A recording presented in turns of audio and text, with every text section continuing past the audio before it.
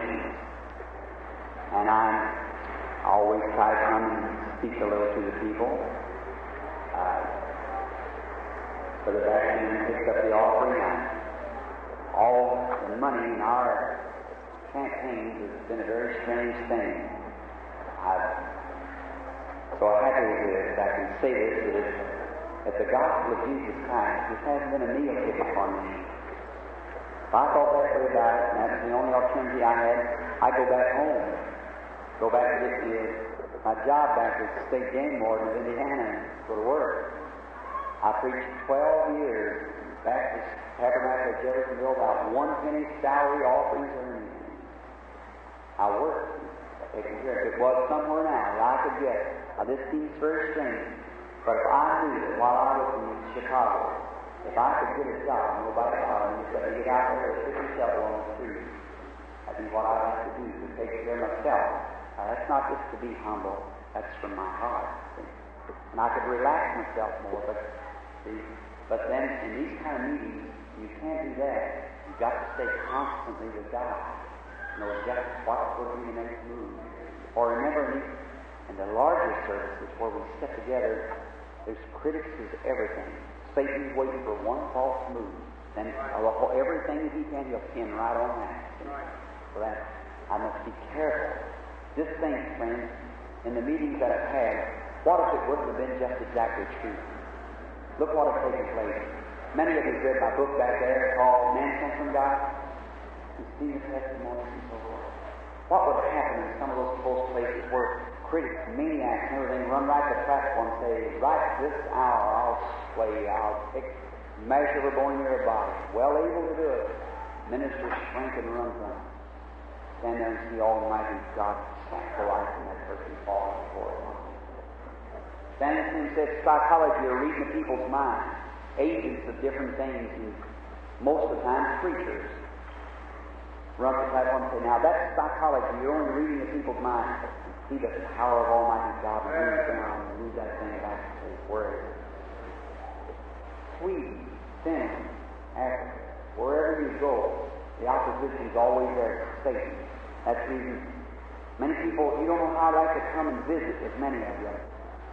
I long to do that. But in this case, now, I can't compare my life and tell you to live the way I do. I have to live the way He wants me to. Either can be the servant of man or the servant of God. In order to be the servant of God, I must abstain, no matter how much I love, I must abstain from people. I'm not an isolationist. You don't know in my heart how I love people. But I have to stay away from people in order to stay with God. No matter who the person is, even my own people. My own brother drove up here the other day, and my wife said to me, listen to this. I don't know where you're my brother now. And my brother in flesh said, you haven't been in my house for years. My mother cries and says, Billy, why don't you visit me? But that's my mother. But I love her. But for instance, the lady sitting in this church this afternoon, which is my wife, I promised God and her that all my affectionate love would go to her for that part as a woman. I promised that. Now, if I go down the street and a young lady comes along and says, Brother Branham, well, I love you. Well, the first place, if I thought I had love for the girl, it would be false. My first duty is the love that I pledge for my wife. I must think of that first. That's first. Then no matter how much I think here, I know it can't be right because this has to be right first. And if it's contrary to that, I must take this first. That's what I promised God. That's where it is with truth and the gospel and Christ and people. I love people with all my heart, but my first love is to Christ. My first duty is to Him. Therefore, I must serve Him. You understand, don't you? And these missionary offerings, I tried to abstain from money. Never took an offering in my life. Never took an offering in my life. I remember one time, I tell this sometimes, my wife gets after me, so she just might as well get ready to get after me again today, because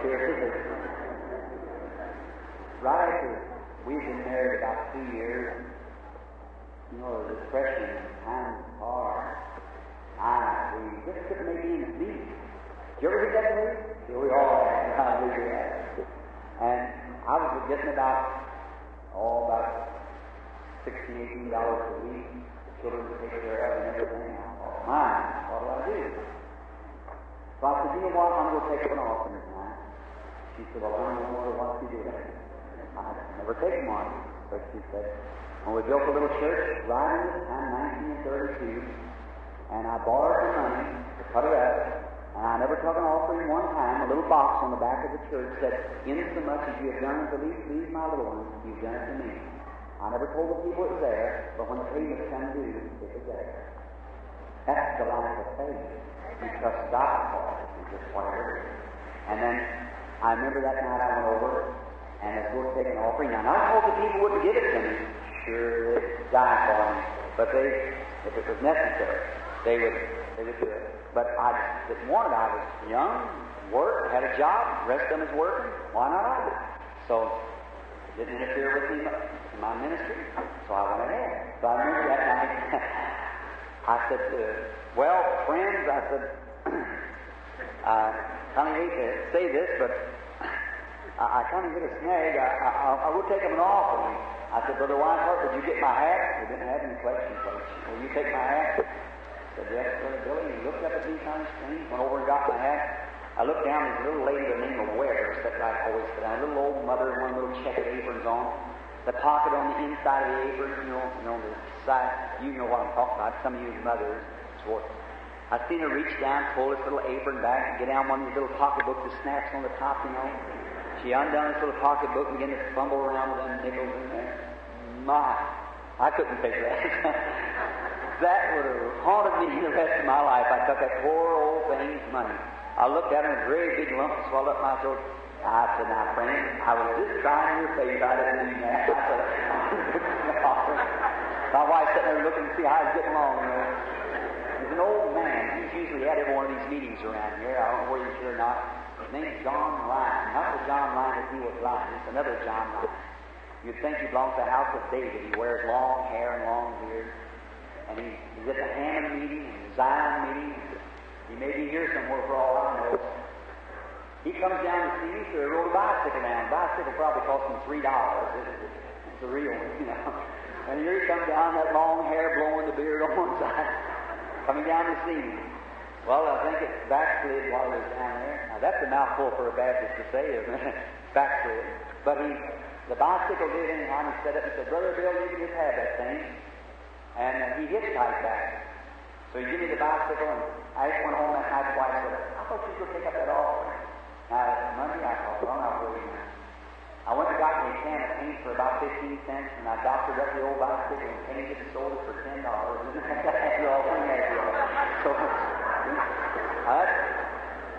it just seemed, I couldn't take, I know that poor little old woman's going to drop in there pennies and things. Maybe she didn't stay in there for something else. Me, a young man, her 65 years old or something. I couldn't do that. So, we try to do the same way in our services, is not to bum people for money.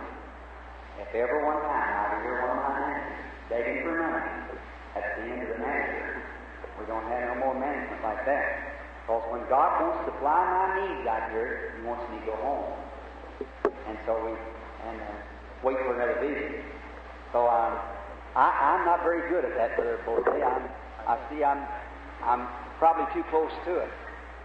I remember the first one of those that I ever tried to talk to, I was scared to death. I never seen nothing like that. I was at a Pentecostal meeting, and they just invited me to the platform. I didn't know how close, and I was scared the thing, and I was looking at it and getting back, and it was over here around Mishawaka. Is Bob or Harry here? Probably Harry can adjust it so we get it right.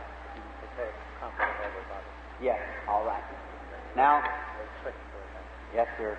It probably is, because I sure don't know nothing about it. I'm sure of that. All right. Say, you know, money plays a big part after all, doesn't it, brother? I was sure to get it done now. That's fine. Thank you, brother. That's very nice. Now, this afternoon, while we are here, Brother Baxter said, well, now, Brother Branham, for a missionary, if it had to come time for me to take up an offering for the Lord, I could do it, but I couldn't do it for myself. But here not long ago, there's a great sum of money, many of you heard about it, was given to me, and I refused to look at it. I could have made all of you happy this afternoon with that amount of money, $1,500,000. I really refused to look at it. This has an article of it in the paper, but I didn't want it. It isn't money. A man who gets his mind on money, popularity, things like that, is sure losing out of Christ. There's three things I've noticed in reading history that wrecks a minister's life when he starts. One of them is money, the love of it. The next is popularity, when he thinks he's something when he's nothing anyhow. And the next is women. So, man, state, money, women, popularity. That's been the three major things that God had trouble with his children. And then these other things that goes along with it too. But the main thing is when God begins to bless the brother and give him something a little more or something other to help his people, then the man begins to think, see who I am? And right then he's on his road down. You want me to tell you how to get up? Get down. The way up is go down. He that humbles himself, God will exalt. Is that right? He that exalts himself shall be made abased. Now, to speak in the afternoon like this, I'm not a preacher. When I come behind Brother Baxter, Scholar, Brother Jose, these other ministers sitting here who are educated, and my little grammar school education don't go very far, I tell you. At Fort Wayne meeting, I never will forget it. I was out there just preaching away, and I come back behind the curtain after service and go resting up for 2 weeks to walk out. And there's a fine scholar walked up to me and said, Brother Branham, that's his grammar's terrible. I said, yes, sir, I know that. I said, I just had a 7th grade education. My father died, and I had to take care of him. Oh, that's no excuse. He said, I said, the mistake that you made tonight. He said, you should know better grammar than that. The crowd that you speak before said, why, it's a disgrace. I guess he was, Mr. Webster, so I said, well, sir, I said, I know that's right. I said, but he said, well, you could take a correspondence course. I said, yes, sir, but you see, other times, I said, I had to take care of a big family and everything, and now, to make the ends meet, and I said, the Lord's work keeps me so busy. I said, I don't have time to take it. He said, oh, that's no excuse. He said, I heard you tonight out there saying, all you people that come by this pole pit tonight, believing will get healed. I said, yes, sir, what was wrong with that? I don't know this truth. And he said, well, you should not say pole pit. He said, you should say pulpit.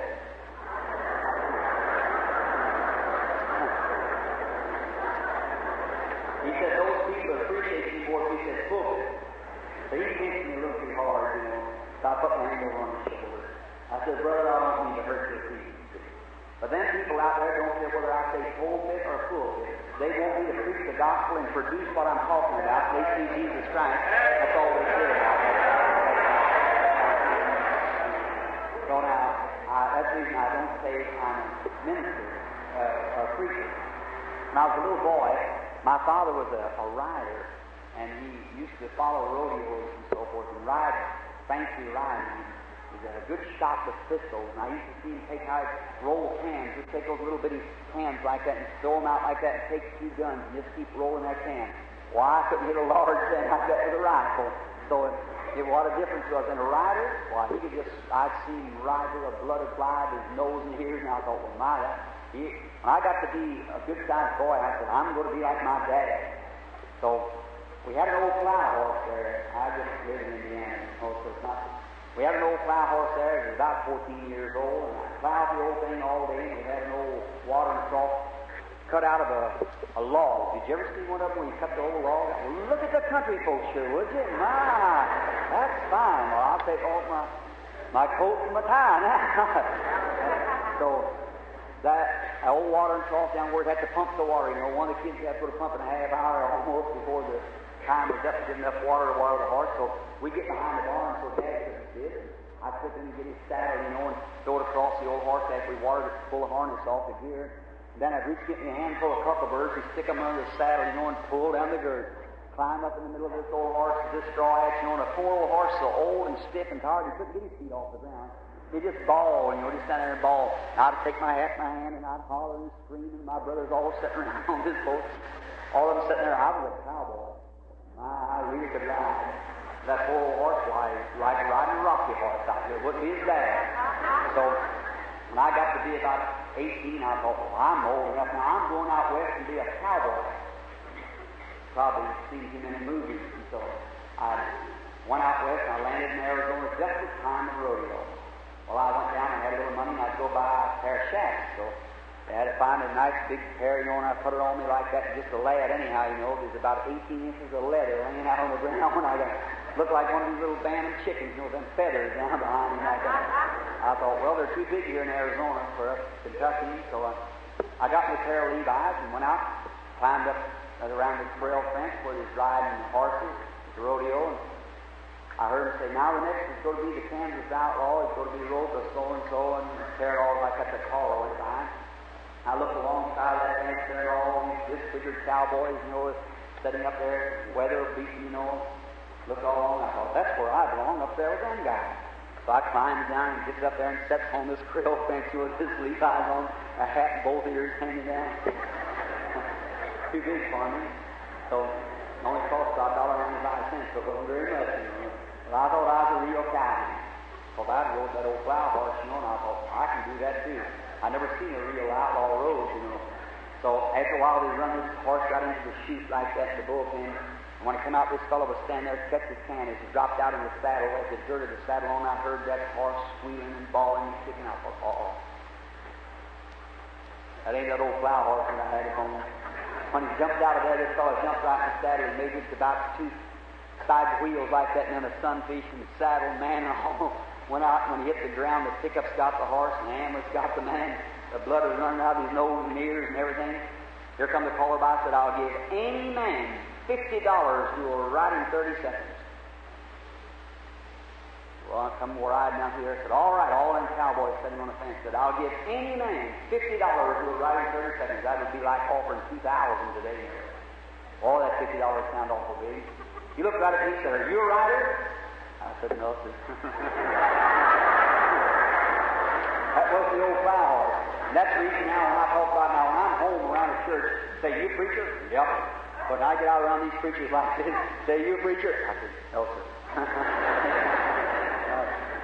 But I do love the Word of the Lord. And I love to worship Him in His Word. And we have fellowship around the Word of the Lord. Now, a few little texts that usually I use out like this at home. I go into the Bible, teaching the Old Testament and New and so forth. Not in the line of Greek and Hebrew because you don't know it, but just the way I see it here and the way the Holy Spirit will reveal it to me. This afternoon, if the Lord willing, I'd like to take a little text here. Maybe some of you here might have heard me preach on it. I preach on 4 or 5 different little subjects around over the country, something like come and see a man. I usually use that sometimes. That's the woman at the well. And usually try to approach it in a different manner so that each time it'll be different. A little text like that because I don't want to get too far off on that side, or when I go back tonight to shake back to the service, it's a different anointing. It upsets me sometimes. So, or believest thou this, or 4 ways of seeing God, or then he cried, or little things like that. So this afternoon I want to read out of St. John, even now, Lord. I want to read out of St. John 11th chapter. And the reading of the Word, God will produce the results by the reading of the Word. Would you believe that? I have spoke on this somewhere before, maybe in the neighborhood somewhere here, somewhere across the country. If I haven't, we'll try to approach it in a different way for the sake of those. And now Brother Baxter's one does the preaching. I just come down and kind of relax with me a little this afternoon and for tonight. The 11th chapter of St. John, and let's begin about the 18th or 18th verse, let's say, and read just a little portion here of the Scripture. Now Bethany was nigh to Jerusalem, about 15 furlongs off, and many of the Jews came to Martha and Mary to comfort them concerning their brethren. Then Martha, as soon as she heard that Jesus was coming, went and met him, but Mary sat still in the house. Then said Martha unto Jesus, Lord, if thou had been here, my brother had not died. But I know that even now, whatsoever thou wilt ask God, God will give it thee. Jesus said unto her, Thy brother shall rise again. Martha said unto him, I know that he shall rise again in the resurrection at the last day. Jesus said unto her, I am the resurrection and the life. He that believeth in me, though he were dead, yet shall he live. Whosoever liveth and believeth in me shall never die. Believest thou this? She said, Yea, Lord, I believe that thou art the Christ, the Son of God, which is come into the world. Now let's bow our heads just a moment and speak to the author of this book. Lord Jesus, Master of life, Giver of all good gifts of thy grace, we know that we are saved not because of our merits, but because the grace of God has been shed abroad in our hearts by the Holy Spirit. At one time we were aliens, cut off from God, Gentiles, worshiping dumb idols. But in due season Christ died the innocent for the guilty, taking us to the Father. And now we are sons and daughters of God. It does not yet appear what we shall be like, but we know we shall have a body like His, for we shall see Him as He is. Lord, how we've grown in these bodies, to be clothed upon with immortality, to be clothed upon with His Spirit, that someday we know this, that in the Old Testament, the blood of bulls and goats could not take away sin. It only covered sin. And living just waiting in paradise for the day that sin should be taken away. But when Jesus came, the Son of God, the Messiah, He took away sin. He divorced it. Never covered it. He took it away. Then, now, since then, if this earthly tabernacle be dissolved, we have one waiting in glory. We go straight to the presence of the Father. There to be clothed in immortality. Oh, if this earthly tabernacle, if it should be taken away this afternoon, born in sin, shaped in iniquity, come to the world, speaking like sinners by nature. Then God has redeemed us, redeemed our soul, and it has a blessed body waiting for us that will never be sick. Even above temptation, a body like His own glorious body, and then we shall see as He is. Now, Father, we're approaching Your Word. There's no man was able to open the book or to loose the seals thereof. But the Lamb which was slain from the foundation of the world, He was worthy, and He came and took the book out of the right hand of Him and opened the book and loosed the seal. And now may the Holy Spirit come and get on these words that we just read. May He speak today and go right out over this audience here. And may the Holy Spirit give to the church just what we have need of. Faith. Prepare a service for tonight, Lord. May tonight be the greatest service, not because of us here, but because that Thou art here. May it be the greatest service that this Philadelphian church has had since it's been established. May there be a shaking go forth tonight that'll have the Holy God of Heaven to send us back there in a big stadium, an auditorium somewhere that'll shake Chicago for 3 or 4 months. Grant it, Lord. Do the exceedingly abundantly today. Prepare the hearts just now. Break up the ground, rub out all the green briars and the stickers and the thorns and the roots of bitterness, and bring down the Holy Spirit so that tonight that the angel of God might sweep over this building in a great meeting, for we ask it in Jesus' name. Thank you, brother. To the approach to the Word, now just for a few moments, I'm going to take my watch off. I don't know where the clock is, and I'll try to stay no longer than our clock is, so that she'll have ample time to get ready. And my son, just a few moments ago, asked me to announce to the people that wants prayer cards for tonight to be here at 6 o'clock tonight, if possible, to receive prayer cards, those who are afflicted and in need, and to be here at 6 o'clock tonight to receive the prayer card. Now, our Scripture goes back today just before the or this time, was in the ministry of our Lord. He has just become very famous because of God being with him. He was a man, no beauty we should desire him. He wasn't much to look upon, probably a little frail-looking fellow. And the Bible said that he was not beautiful in the way he's a big 6-footer or 7-footer like Saul, but he was a small man. The Bible said we hid as it were our face from him, yet we did esteem him, smitten, stricken, afflicted of God. But the works that God was doing in him was outstanding, that the people knew that he come from God.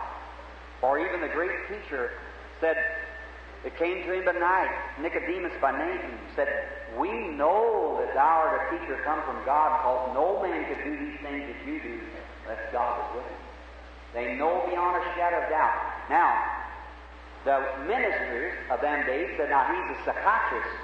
He's a mind reader. He reads their mind. That's how he knows what's wrong with them people. He reads their mind. He did. And Jesus was a mind reader. That shocks you, didn't it? But he was. He perceived their thoughts. Is that right? Or what mind reading? See? Not one of these sitting out here, one of these little women sitting out on the corner taking the palm in your hand. That's the substitute, the devil's God, something to imitate it. That's the bogus dollar to the real dollar. See? Everything God has done, the devil's made a substitute for it, made something bogus. See? And that's the reason the two spirits in the last days come right along in these formal and fundamental, they miss the Spirit altogether, you see, like that. And some of these on the radical side come off into isms with it. But right in the middle of the road runs the true church of God, singing, full of the power of God. That's what's at.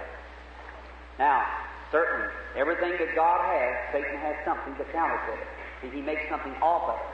And Jesus did perceive their thoughts, so therefore the great Orthodox of those days said, that guy is the best fortune teller in the country. He's Beelzebub, the prince of the devils. Is that right? That's what the preachers say.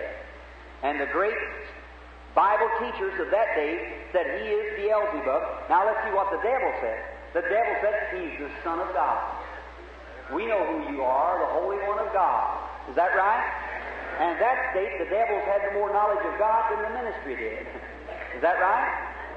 When Paul and Silas was up there and they was doing some great works for God, this little old fortune teller run out down the street every day and cried behind Paul and said, there's the man to tell us the way of life. That's the man of God. And here was a preacher said, they're imposters. They turn the world upside down. They're no good. And there was a ministry saying they're imposters, and the devil saying they're a man of God, which was right. The devil was right. Is that right? Sure he was. So you see, even damn people, you can get so much on the Word, you think, oh, the Word, that's right. But the gospel came not in word only, but through power and demonstration of the Holy Spirit, until the Word is made life. See? Wheat's all right in your hand, but you never get a crop out of it. You got to bear it and let it take on new life. Is that right? Now, the Word is right. This is God's way, of course, but this the Word letter killeth, but the Spirit giveth life. See what I mean? Now, and therefore, the enemy had to testify of God. In his ministry, here he went forth, and things began to happen, and then the churches all froze down on him and said, now, if anybody goes over there to hear him, we'll just hand your papers in. You'll have to go out, no more. But there's some people by the name of Martha and Mary and Lazarus, brothers and sisters, and they heard Jesus and they seen his miracles, so they didn't care whether he was what the Orthodox said, what the church said, or nothing about it. They believed him and they went with him, and they believed him because they knew he was a man of God. So he came to stay in their house at Bethany. And now, when he was living there with them, his ministry got so great that one day he had to go away from the home. It crowded him out.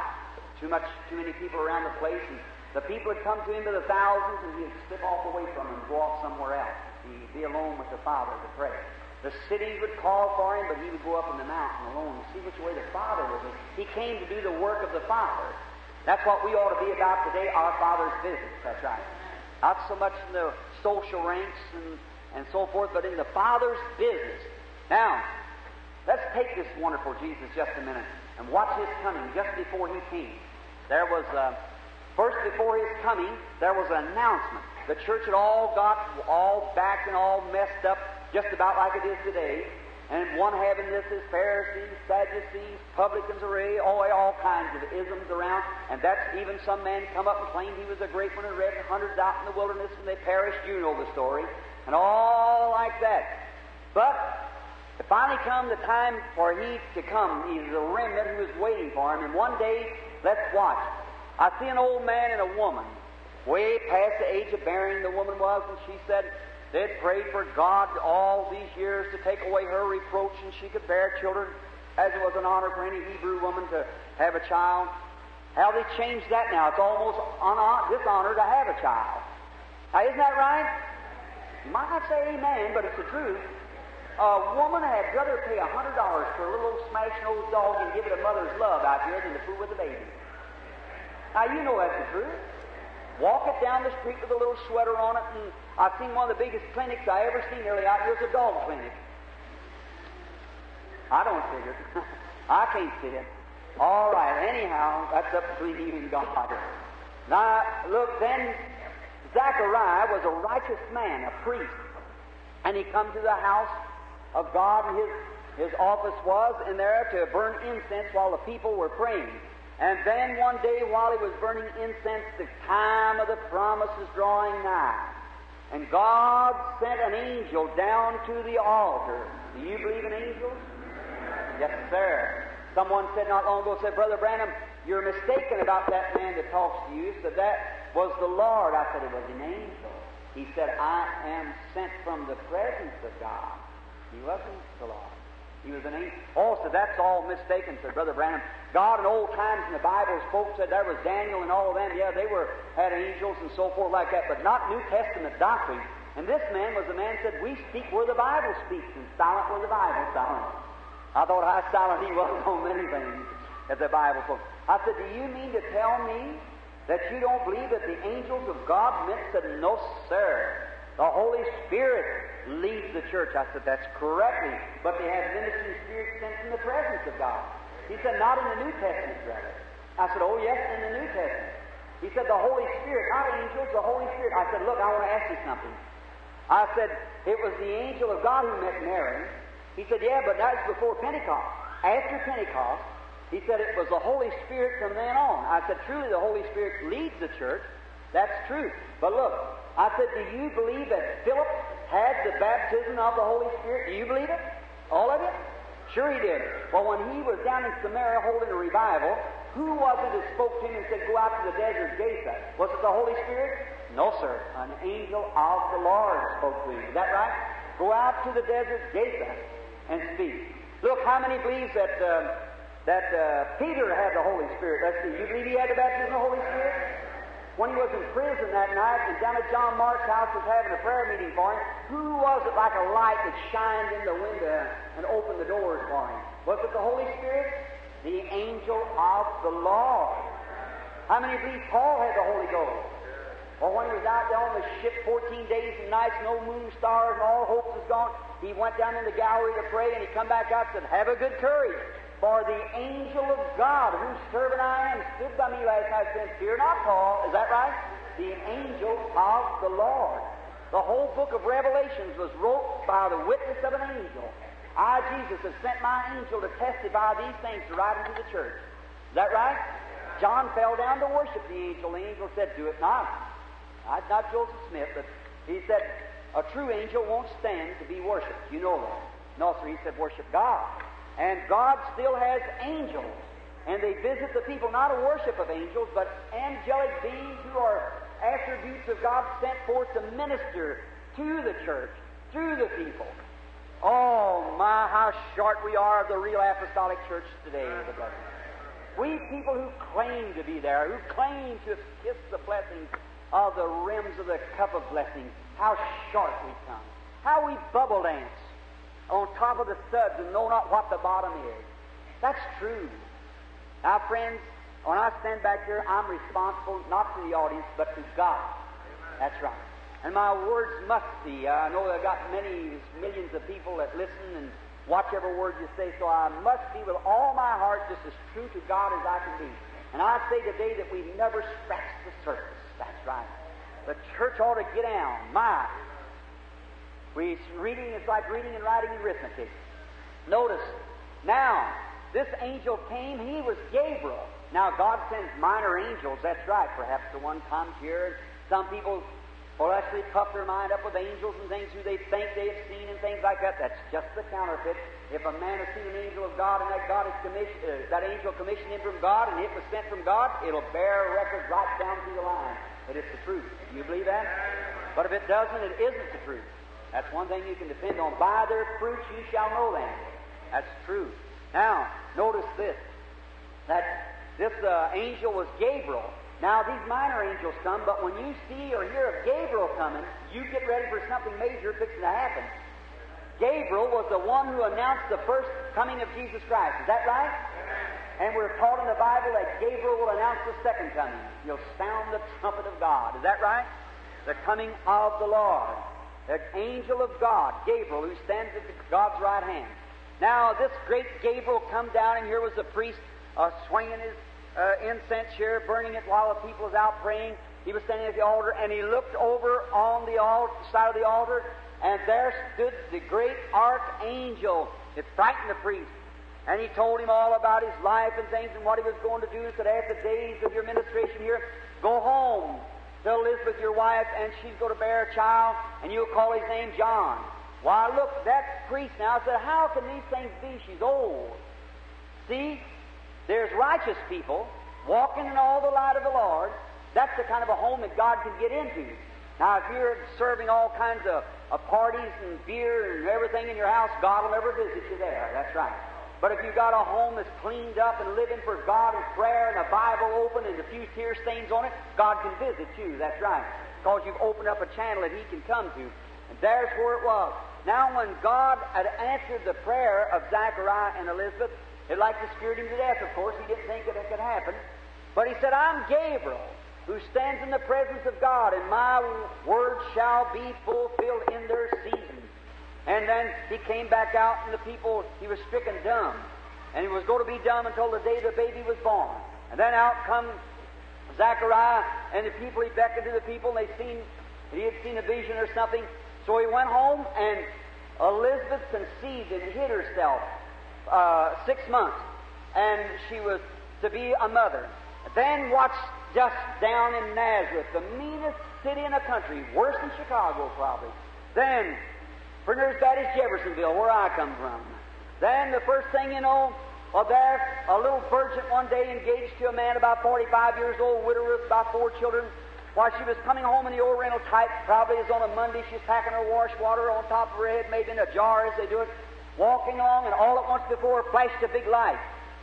She frightened the little virgin. She looked, and there was a Gabriel standing by her side. Said, Hail Mary, or stop. Said, Blessed art thou among women. Said, told her how that her cousin Elizabeth had conceived in her old age and was going to bear a child, and said that she was going to have a child, knowing no man. Now look at the difference between Zachariah, that minister, who had studied the Scriptures over and over and over and over and over and over again, had plenty of examples. There was Sarah and Hannah and so forth back in the Old Testament. Plenty of examples. He doubted it to be so. But this little girl didn't doubt. She said, Behold, the handmaid of the Lord, be it unto me according to thy word. What a difference. Now, sometimes you can callous yourself reading the Bible, and just like reading a newspaper and having about the same kind of faith that you'd have in one, then you callous yourself. When you read God's Word, believe it just like it says it is there, and take God at His Word. Now, as soon as she read this, or she's seen this before her, and the angel of the Lord said, You're going to have a baby. Look what she had to believe. Well, she had to believe something that had never happened. Zachariah didn't have to. Plenty times it had happened through the Scriptures. He had plenty of examples. But Mary had to believe something that was total impossible, and it never happened before. But yet she didn't stagger at it. She just said, Behold, the handmaid of the Lord. Be it unto me. She took God at His word.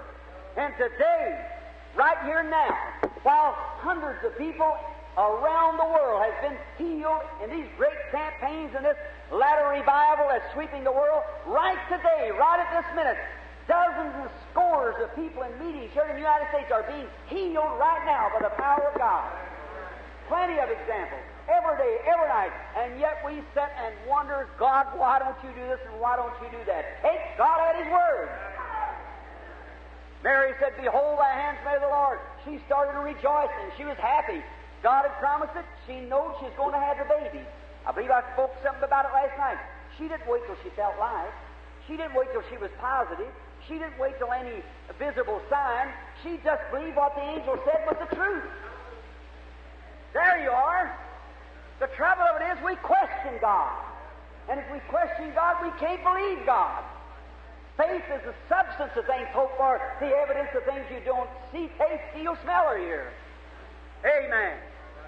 I begin to feel a little religious right now. All right. Oh, take God at His word. She began to rejoice and praise God just as soon as she heard. Faith cometh by hearing, hearing by the word of God. Is that right? Faith cometh by hearing. As soon as you hear the word of God, it says you can be set free. Believe it. Rejoice with it.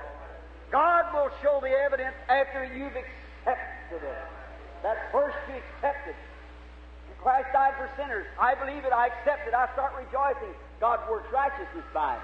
I believe He was striped for my healing. I believe it. I accept it. God works healing for me. See? Just as soon as I believe. He can't help me till I believe. I've got to believe and confess it first, and then God's under obligation to His Word. And if He's Almighty God, He can do all things. And if He cannot do all things, He's not Almighty God. There He is. All right. Notice what kind of a boy ought this to be. What kind of a person? God keeping His Word. God promised to do anything, God will do it. When the children of Israel was led out of Egypt, God promised to take care of them as they journeyed through the wilderness. God said He would take care of them, and He did do it. No matter where the path led, any enemy got in God's path, it'd give away. I can see them come up to the Red Sea. God had His map drawn out, where He's going to take them. They will move right up to the Red Sea. No way at all across it. There was Pharaoh's army. The mountains on one side. Pharaoh's army here. The Red Sea in front of him. Moses lifted up his hand. Psalm 72 said, God looked down. He seen that path laying through the bottom of the sea. There was His children right there meeting the promise, taking God at His word. God looked down through that pillar of fire and with angered eyes.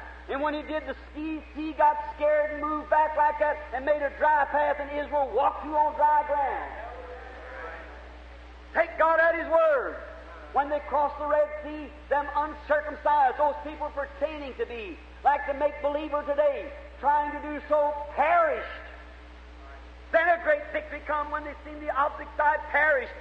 Miriam got in the Spirit, grabbed up a tambourine and went out on the bank dancing. Kind of shocking, isn't it? Dancing, beating a tambourine. And the daughters of Israel followed her, beating tambourines and dancing in the Spirit. That ain't an old-fashioned revival I don't know nothing about. Victory! There laid the dead ones laying in the back, the ones, all the things that have bothered them. When that old sickness that bothers you, that old stomach trouble, oh my! When that old pipe, that old sin, them things that set you back and held you back, when you walk through the blood of Jesus yonder, and God has cleansed your soul, there will be another dancing party take place. The joy bells of heaven will leap up in your heart. There was a leader, Moses, got so excited. Yeah, he threw his hands up in the air and sung a song in the Spirit. Sounds like camp meeting time, doesn't it?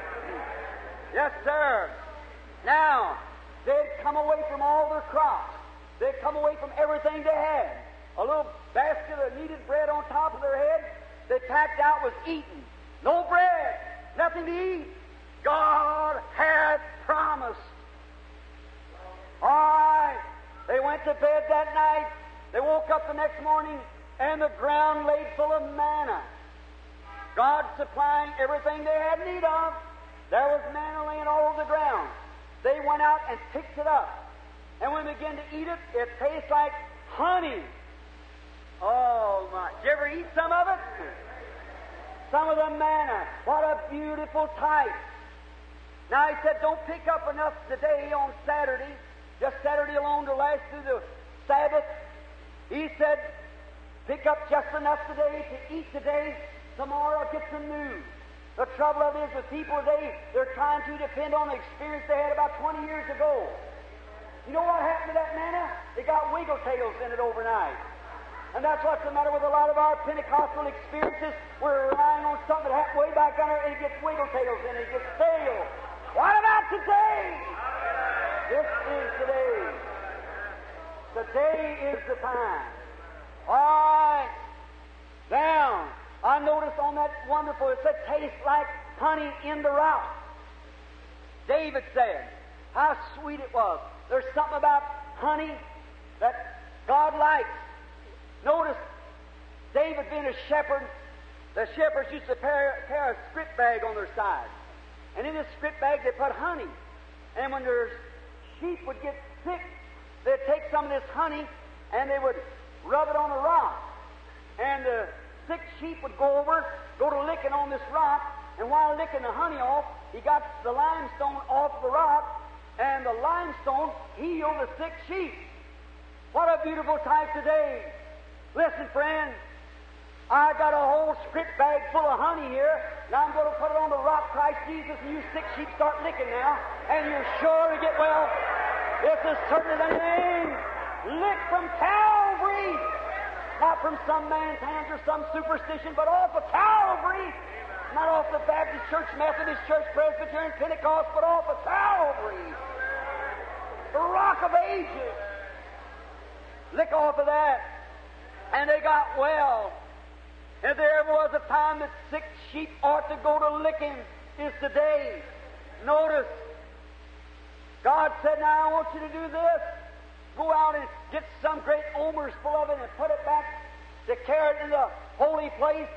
But all the generations that's to follow after, when they come in, and every man that come into the priesthood, that was a subject to the priesthood, could go in and get a bite of the original manna. That, back in the holy place, didn't receive deterioration.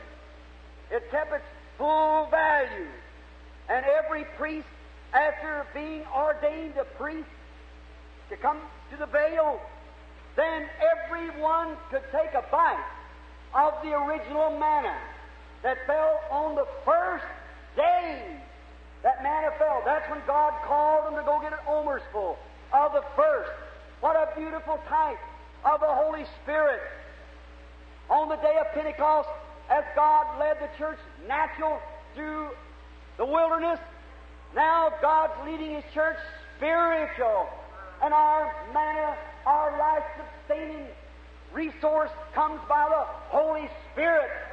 And as soon as the apostles had crossed out of the fear and doubt and gathered in the upper room, God gave them the baptism of the Holy Spirit.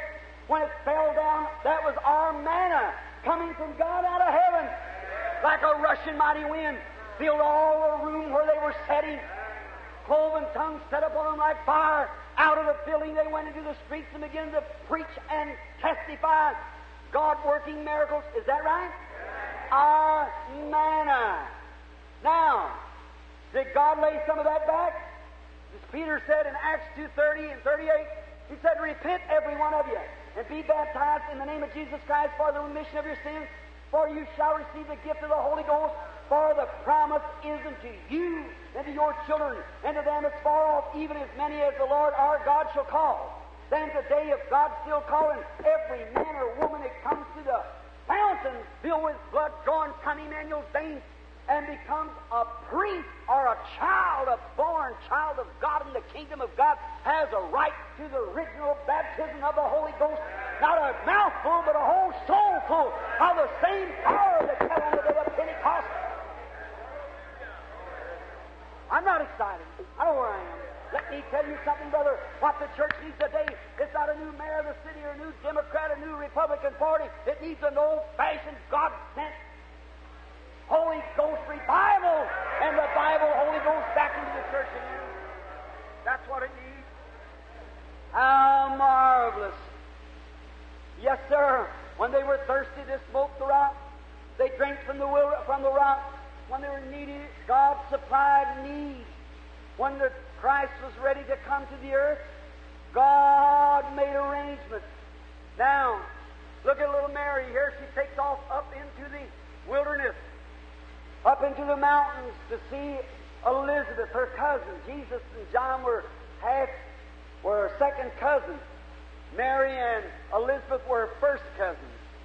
And they went up into the mountains, she did, to enjoy the fellowship of her cousin. That's what we need to do today. The deadest thing in the world is the Dead Sea, who takes everything in and gives nothing out. If we come to a meeting, God fills our soul with glory. We ought to tell 50 people a day, everywhere. Every day, tell another 50, another 50. Give out. That keeps the cistern cleaned out. All right. Notice, then up into the mountains they went. And I can see her as she begins to approach. I see the woman run out. She's sitting there. Let's dramatize this a little. I can see her sitting there knitting, or crocheting, or what the women would do in them days. She seen Mary coming. She threw down her crocheting or knitting. Up, she went real quick, grabbed her up in her arms, threw her arms around her, and kissed her, and said, "Oh, Mary, I'm so happy to see you." Love one for the other. That's all gone about now. Isn't that the truth? All gone. What a day you don't even know your neighbor's dead till you read it in the paper. Isn't that right? I remember when we used to be able to borrow money and everything from the farm, the other farmer. Now you try to do it. You have to have some security. It's a shame. Love. That's what the world's dying for today, is love. They don't need to be so orthodox in your teaching. Some fellow, maybe it wouldn't be two of us in here agree upon the same thing, but we can't agree this, that the love of God shed abroad in our heart by the Holy Ghost. Let's have love one for another. Jesus said, "This will all men know that you're my disciples, when you have love one for the other." Now, here not long ago I was down in Florida. I just want to pass this. Mr. Bosworth, many of you know him, old Daddy Bosworth, F.F. Bosworth, helped great meetings here years ago to some of you old mothers and dads remember him in Chicago. And when we were down there, when he first came into my meeting, we was having, I went down there for the little kid was holding a meeting. He said he's just about to go under, so went out and had a meeting, and that night a duchess come up. I think that's what you call them. One of these women, at the highest society. And so Brother Bosworth said, "Brother Branham, this duchess that owns all this property out here wants to see you." I said, "Well, I can't now." And so when we passed through the tent that night, back in the little prayer room, here she was standing there. Oh, brother, underdressed and overpainted, Two great big earrings hanging down, looked like skirts to the devil, the saddle set right between her neck, riding right down. And there she sat there, and she had a pair of glasses out. She held, I'm not making fun of the woman, but not enough clothes on to wad a good musket shotgun. And there she stood out there with these glasses on a stick like this, holding out like that. She said, "Are you Dr. Branham?" I said, "No, ma'am." I said, "I'm Brother Branham." She said, "Well, I'm so charmed to meet you." Well, I didn't know what the woman was talking about. I reached up, got a hold of that big old fat hand there with about 40 rings on it, looked at me like, I said, "Get it down here, so I know I want to see you again." Yeah, putting on a lot of dough. What was she? 6 foot of dirt right under her. That's right. Oh, that's the way it is today. How can you expect anything more? When people just bathe their souls in all kinds of corruption and things. Birds of feathers flock together. Some of the most beautiful outside birds there is are scavengers. That's right. Or so don't notice the outside, it's the inside that counts. That's right. All right.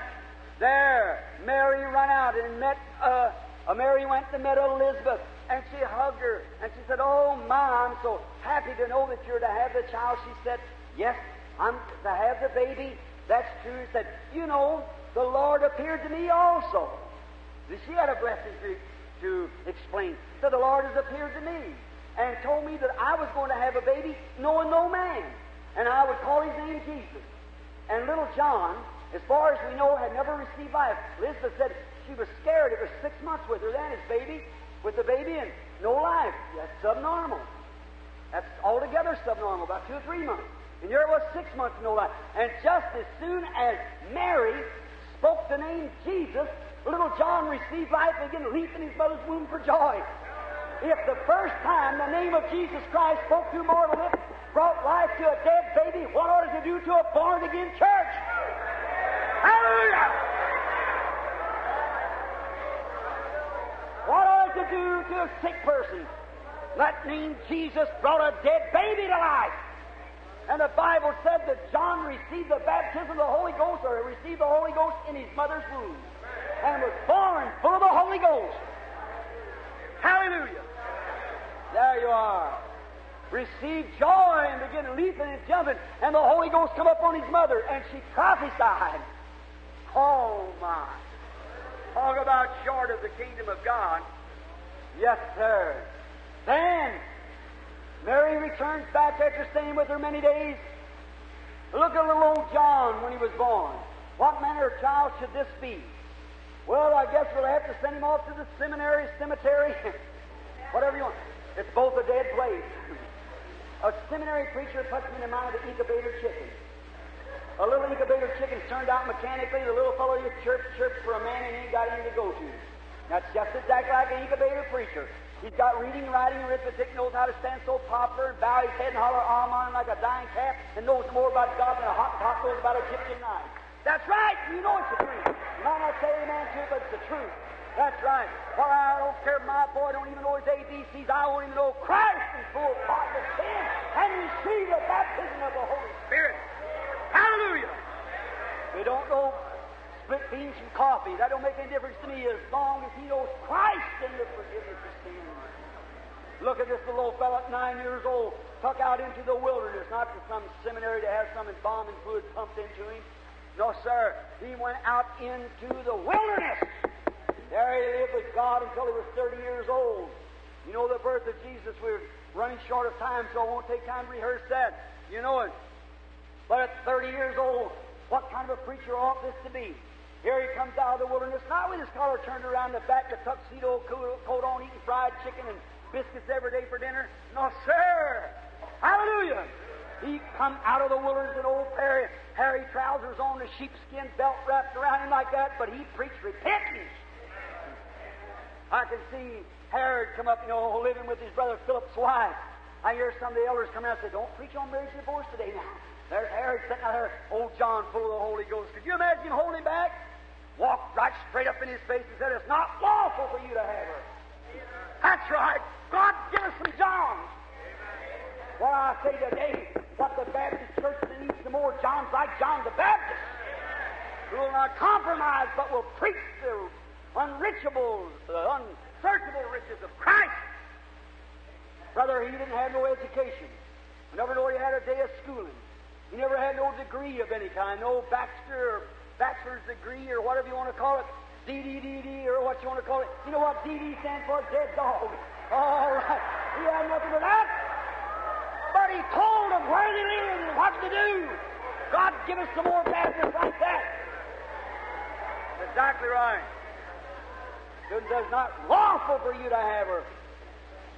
True. Some fellow the other day I was talking about some lady, we're quoting a story about some lady up playing the piano, and now this is your own business, that's up to you. See?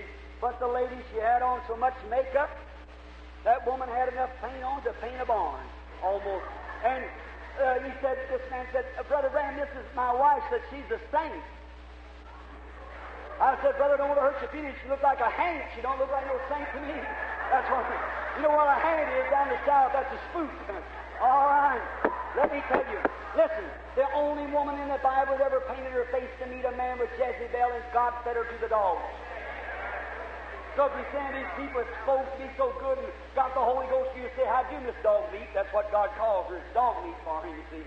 So, all right, let me tell you what we need today is preachers would take the gloves off and stand in the pulpit and claim the full gospel of Jesus Christ with the power and demonstration of the Holy Ghost. Get the people, you kept shaking in a little bit this way and compromise a little bit this way. That's just exactly the way the Lutherans done, that's the way the Methodists done, that's the way the Baptists done, and that's the way the Pentecostals doing. You go like me after this. But let me tell you something. It's the main thing I'm responsible before God. That's right.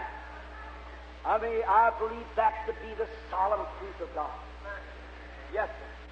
The only thing you have to do is get that heart right. Now, we all live here in these Middle Eastern states. We got an oak tree out here.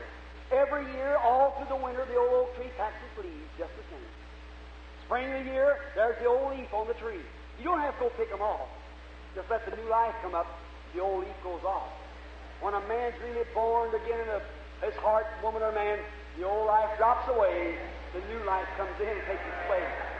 Just let them get right with God, then you can notice by the fruits you shall know.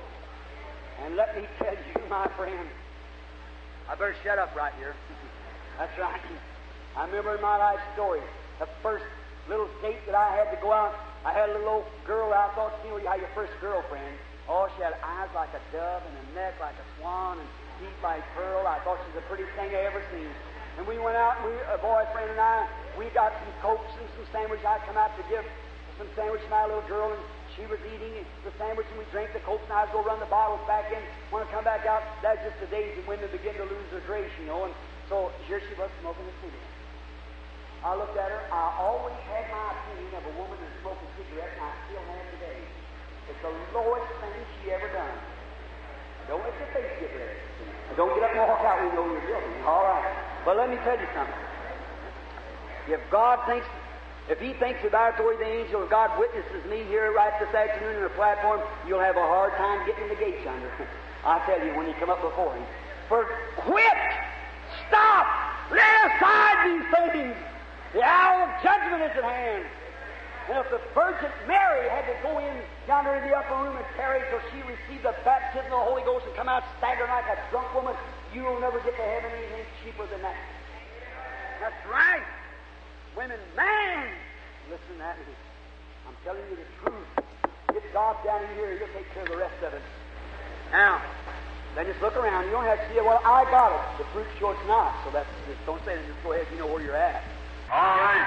Now, look, then I seen John when he came out there and began to preach just with repentance as hard as he could preach, laying the axe at the root of the tree, and every tree that bringeth forth by good fruit, hewing down, cast into the sea.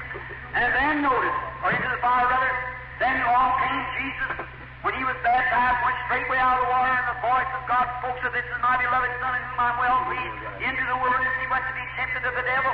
Every man and woman as soon as you're baptized with the Holy Ghost, immediately the devil sets in from every side. If he didn't, then you better go back. Then every time when you get healed, here comes symptoms moving right around you again. If it didn't, be careful. See, Satan's always there to beset what God has done. Then his ministry got great, and away he went out into the. Then he comes to our text quickly now. Then we see Lazarus. He went away from the home, and as soon as Jesus left the home, sickness set in, sorrow set in. And listen, Christian, when Jesus leaves your home, sickness and trouble will set right in behind. When He leaves your home, get ready for trouble, because it's on its road right there. You welcome Him to your house. Let Him be the unseen guest. Sit down at the table. Never eat without thanking Him for it. I see many people call themselves Christians and never return thanks. Just as illiterate as a hog under an apple tree. A hog can sit under an apple tree, and apples will beat him on the head all day long. He'll eat till he can't grow up no more, Harry, but he'll never look up to see where they're coming from. That's right. That's exactly the truth. People just so unthankful, unholy, without natural affections, truth-breakers, false accusers, incontinent, fierce, and despisers of those that are good. Trade-headed, high-minded, lovers of pleasure more than lovers of God, having a form of godliness, but denying the power thereof, from such turn away. That's what the Spirit said in Timothy. Is that right? And here we are living into today, and Pentecost getting right into it. All these people going right into it, just headlong. That's true. Oh, my. What a sad sight it is. What we need today, brother, is a revival, a stirring, a breaking down, breaking up. down to the potter's house again. Watch. I see Jesus now go away from the home. Lazarus touched sick. Now this is history. We told him he had hemorrhages in his lungs. I don't know. That's not the Bible. That's just a historian writing. They had hemorrhages. Well, Jesus went away from the home. Then Martha and Mary and all of them had left the synagogue and was following Jesus. They sent for Jesus to come pray for Lazarus. You think he done it? He walked out on the way. Now, if that had been you, you said to your pastor and he couldn't have come, you said, "Boy, the old hypocrite. I'll never go back to the Philadelphia church again. I'll never go back no more." He didn't come. But if Mary would have thought that, Martha, what a day it would have been. Now, he never asked me to say that. I just said that. That's the answer. You've got to have faith in your pastor as a man of God. See it? And it isn't. Get him out and get somebody in there. That's right. Don't stop the church. That's right. Go on. If he is a man of God and he doesn't live and do and act and preach what he should, take him out. Put somebody else in that will do it. Now, then you've got to have confidence. This is a house of judgment, the house of God, where God comes down and passes his judgment. Your pastor is supposed to be a righteous man. The congregation is supposed to be with him. 100%, you're supposed to be just 100% together. And in there, if you're not, then Satan's got a way to get in. You got a loophole somewhere. So have everything cleared out. And then when they sent again for Jesus, instead of doing that, he just went on. Never come in and said a word about it. He had a vision from the Father. I'll pick that up there tonight if I can. He had a vision from the Father. Then Lazarus was going to die, and he had to follow his vision. Of course he did. He went on. After a while, he said, "Our friend Lazarus sleepeth." Well, the disciples, he said, "Well, if he's asleep, he's doing very well, and he's recovering, he's getting better." Then he let them know in their own language. He said, "He's dead. And for your sake, I'm glad I wasn't there. But I'll go with you." He knew where he was going. God already told him. He followed what the Father said, not what man told him, what God said. He knows just what to do. I can hear someone say, "Hey, that holy roller was around here preaching divine healing. When his buddy got sick of them hemorrhages, that's too much of a job for him. See him slip away? Now we see about that." All right. Then he said, "I'll go with you." Now the first day passed.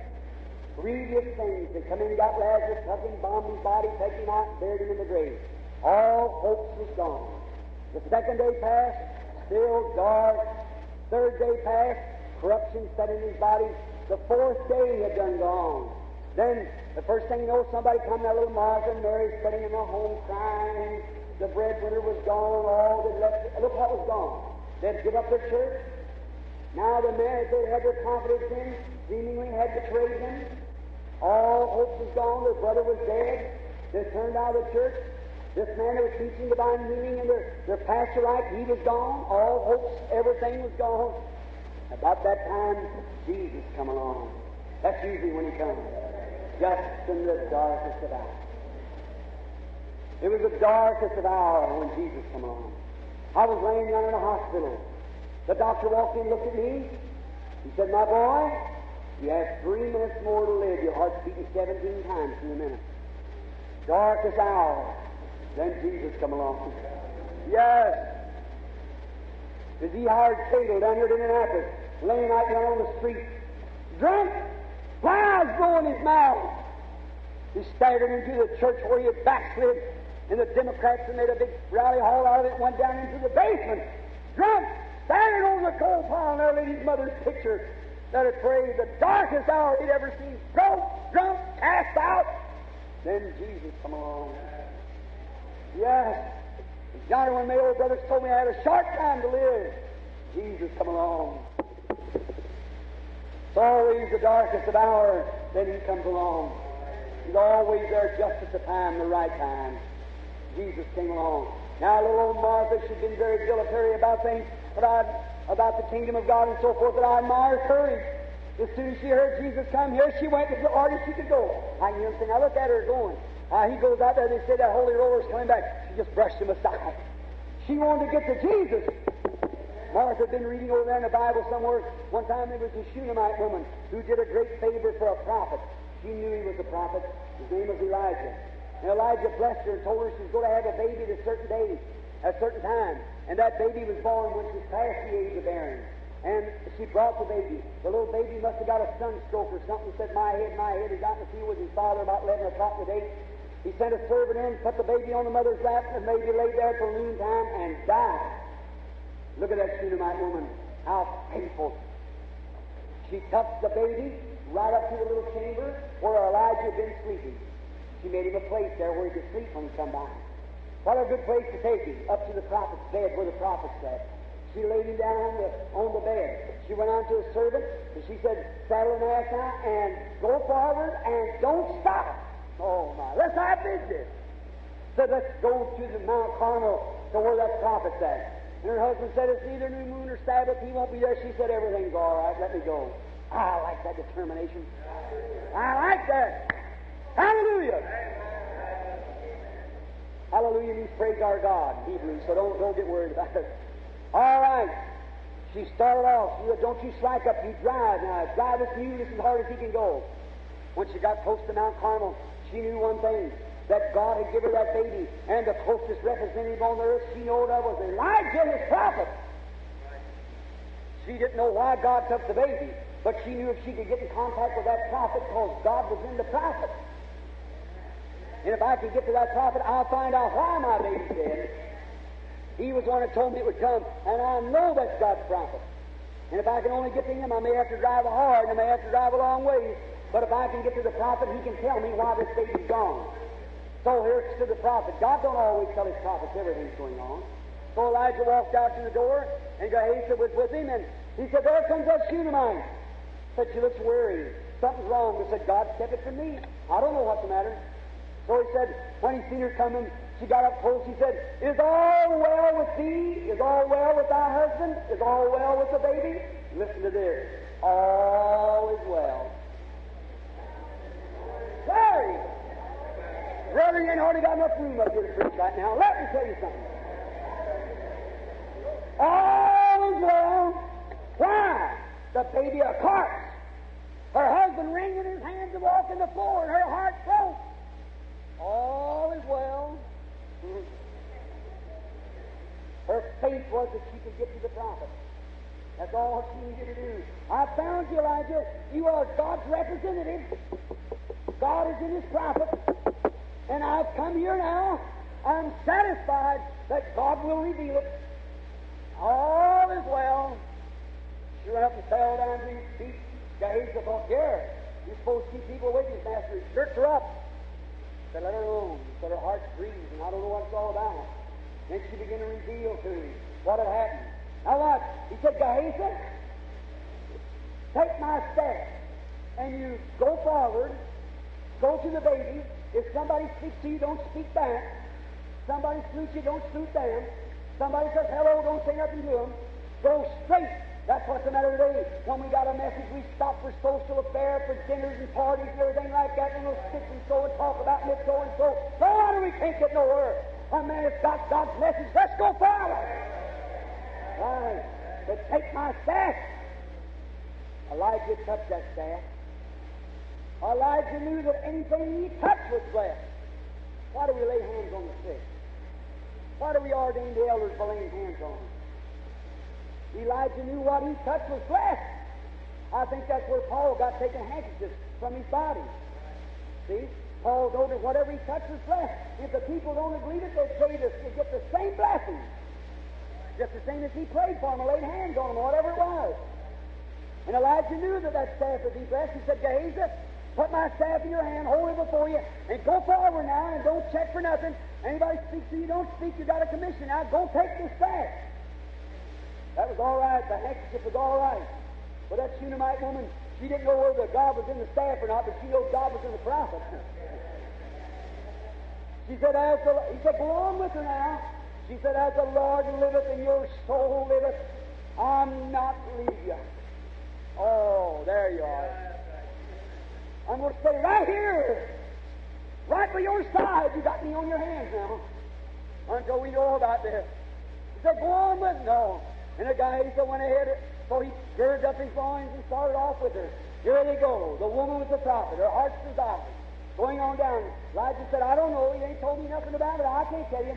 I'll go down there then. Here comes Gehazi back. Said, did you lay the staff on him? Yes. Was any sign? No life. He's still asleep. He's still dead. He's gone. See, the woman's faith wasn't in that. It was in the prophet. She knew this. Well, if she'd have believed that God was with the staff, they'd done the same thing. But she knew God was in His prophet.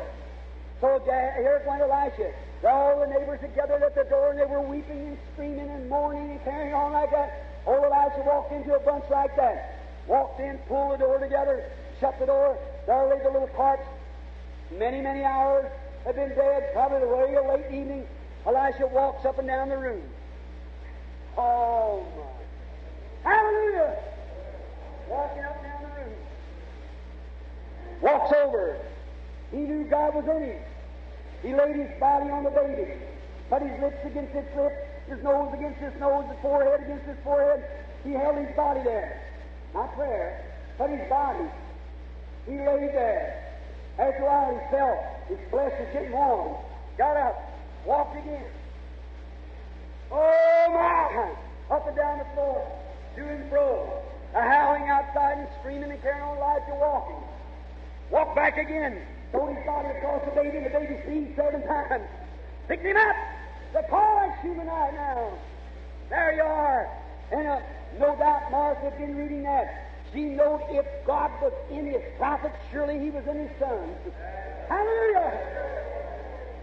My brother said, but let me get to the Son of God. I'll have consolation when I get there. She runs out. Now looks like she could have braided him. Looked like she could have scorned him. Said, why didn't you come to my brother? Why didn't you come when we called you?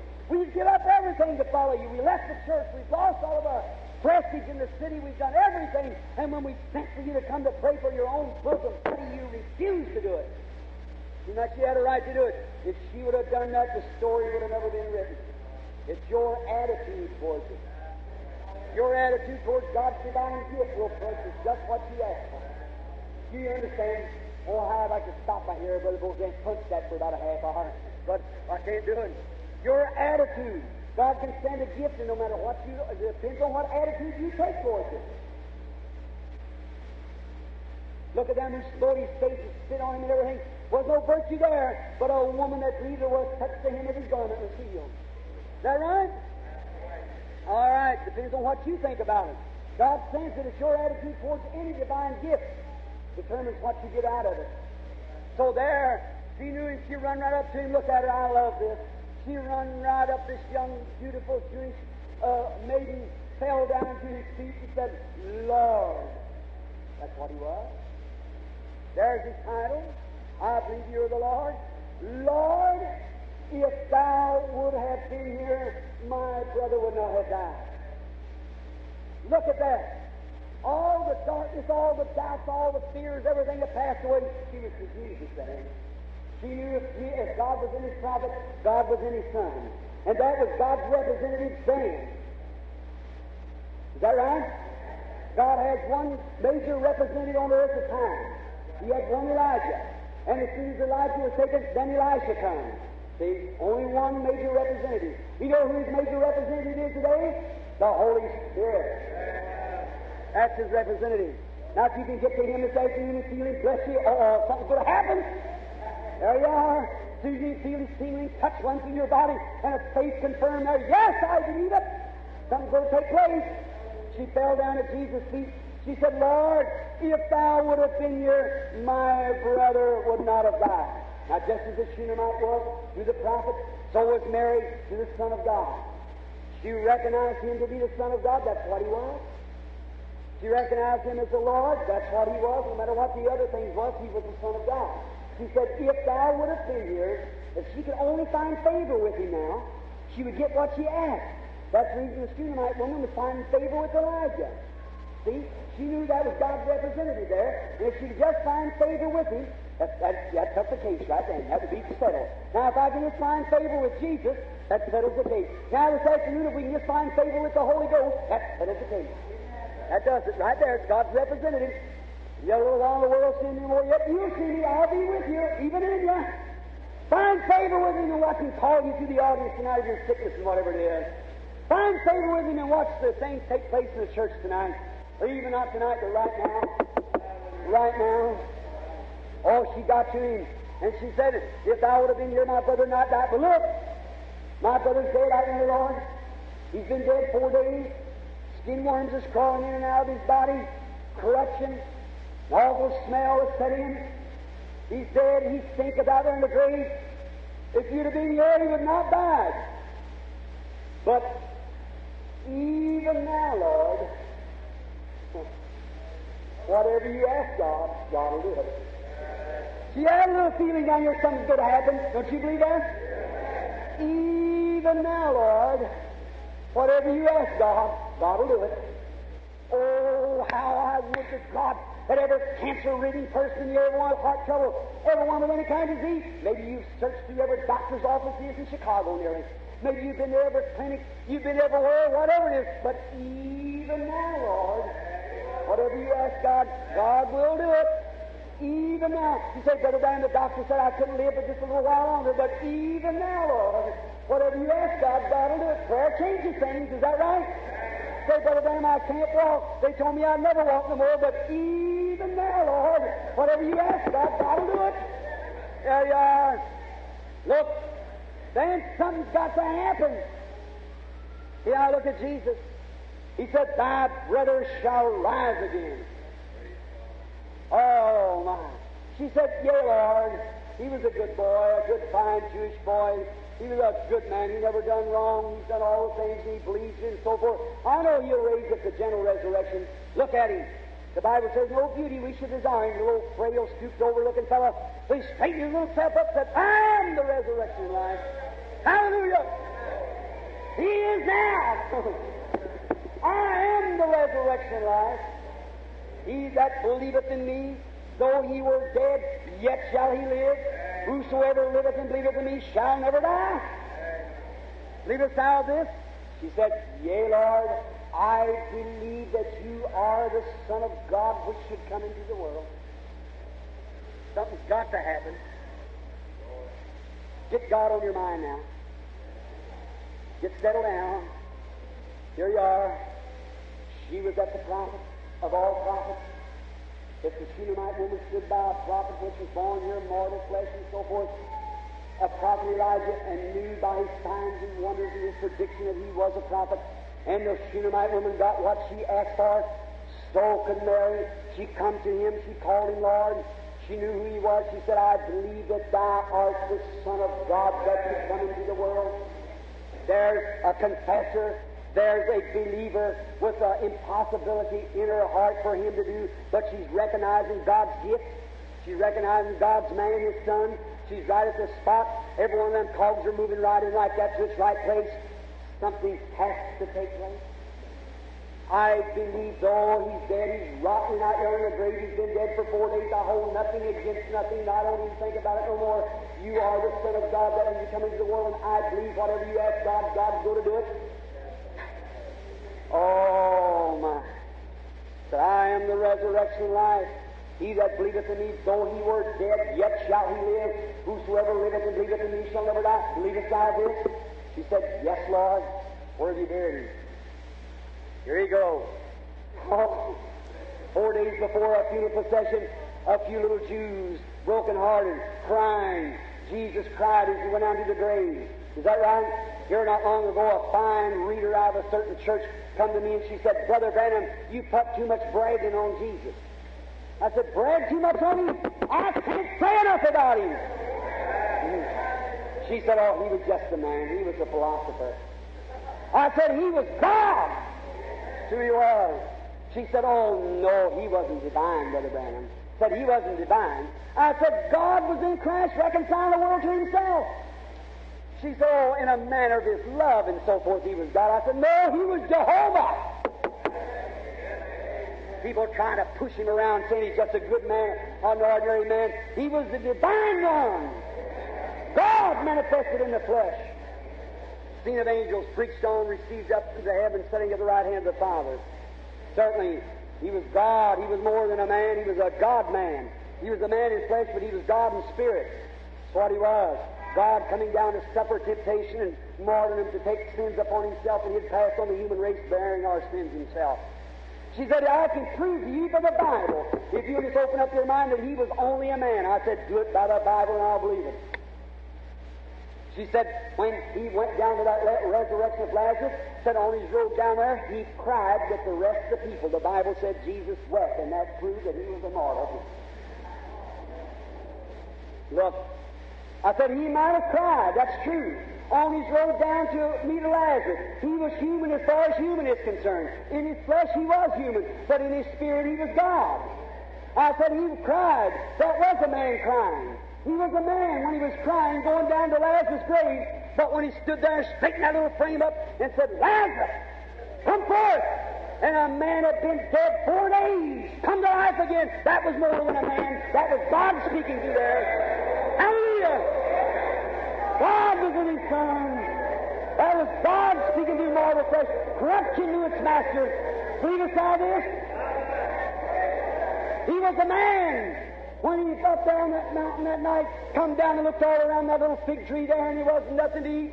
He was hungry. He was a man when he was hungry. But when he took 5 biscuits and 2 fishes and fed 5,000 people, that was more than a man. That was God in the man. Hallelujah! He was a man when he laid on the back of that little boat that night, when 10,000 devils of the sea swore they would drown him.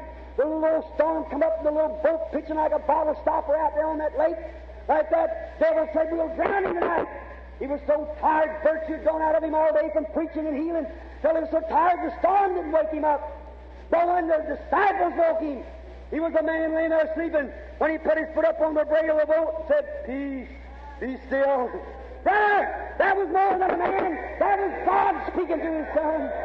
Hallelujah! Yes, it was. Believest thou this? He was a man. When he cried up there at Calvary, my God, why hast thou forsaken me? He died like a man, but on Easter morning he rose, breaking the seals of death, corruption, rising to ascend to the Father above, showing that he was more than a man. He was God in flesh. Believest thou this? The Bible says Jesus Christ is the same yesterday, today, and forever. Believest thou this? A woman with an infirmity of her flesh, with a blood issue for many years, touched the hem of his garment, and her blood issue stopped immediately. Believest thou this? Jairus' daughter was dead, and I could see him cross the river coming up there. He said, I'll go up and pray for her. And here come a messenger said, your daughter's already dead. Don't trouble the master. Little Jairus' heart began to fail. Those dark eyes of Jesus looked around and said, did I not say, fear not, thou shalt see the glory of God? He walked into that death chamber where those people in there, and he said, she's not dead, she's sleeping. Or they said, that fanatic around here, he said, put him out. When he put him out of the room, walked over, and he was possessed with the power of the Holy Ghost, that could speak in another language, and all these earthly things had failed him, and he spoke in another language out there and said to Bigger, that his daughter, arise. And from the spirit land, where a girl had been laying dead and bomb laying on a couch, he spoke a word into spirit land, and the girl that was dead stood on her feet and lived again. Hallelujah! Believest thou this? He's here today. Believest thou this? About 7 years ago, standing in Greensville, Indiana, after I'd been troubled and bothered by visions and things and a supernatural power, speaking out of bushes and ministers telling me it was the devil. Not that I had nothing to do with it. One night there, a light flashed across the floor, and a man come walking to me with his arms folded, said, I am sent from the presence of Almighty God to tell you that you're to pray for sick people. All these things will happen, you know the secrets of the hearts and so forth. And if you'll get the people to believe you and be sincere when you pray, nothing shall stand before your prayer. Believest thou this? I believe he's here right now. I believe that the feeling is moving through the church right now, like a Milky Way coming over the building. I believe that's the same Holy Ghost that fell on the day of Pentecost. Believest thou this? I believe that in your heart that's moving just about to make you explode out there. I believe that's the Holy Ghost trying to get in this afternoon. Believest thou this? I believe he'll heal every person here right now. Believest thou this? Just raise your hands and give him praise. Hallelujah, hallelujah. Lord Jesus, Creator of heaven and earth, we thank thee for thy goodness. Oh God, we believe that you're here. We believe that you're making ready a people. Oh, come, Lord Jesus. Heal this group of people. Fill the Holy Ghost to you. Oh, God. Go like a rushing mighty wind up and down these aisles. Touch every heart. Create a faith in Jesus Christ's name. Hallelujah, hallelujah.